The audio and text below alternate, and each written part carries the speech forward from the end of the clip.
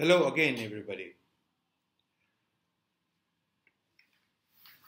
You must all be studying for CBSE boards examination right now. The boards examination starts from the first week of March. So you see, you will be preparing for boards for the complete month of February and for the complete month of March. Then after 15 days, you will be appearing for JEE Main. So immediately after boards, you will be busy revising your JEE Main questions and formulae and notes. After JEE Main, you will be getting only 26 days before your BITSAT examination starts.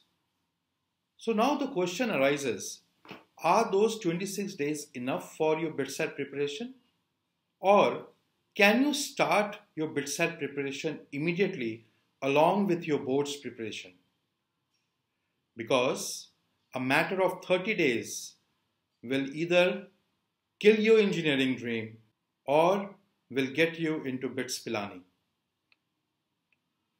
If you want to know the answer to these questions, do log in to our webinar. Thanks.